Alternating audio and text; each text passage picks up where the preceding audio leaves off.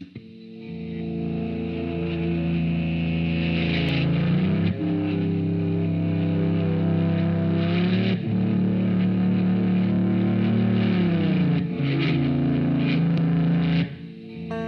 had a desire to, as we often do with the Lab Theater, to speak directly to the issues of the day, and we felt it necessary as artists that we say something about that, and this play came to our attention and we ran with it. This idea that in Los Angeles, we've done many plays that really are socially conscious, an exploration of the human existence, of humanity.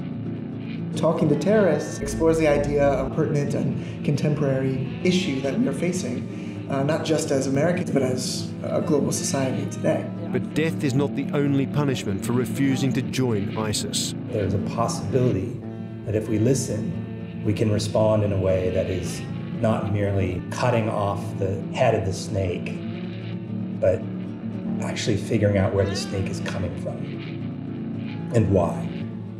Where you start, how you grow up, what your childhood is. You know, I could have been that person. You can't end these problems, these horrible conflicts in our world by villainizing people. You have to understand. We get their words, we get their perspective, exactly what they said when asked a series of questions about their life and what they've been through. It's important because it allows us to commune together and to confront really tough issues in a safe environment. And it opens dialogue, and hopefully when the house lights come up and the people leave the theater, you know, it resonates and that dialogue continues long after the show's over.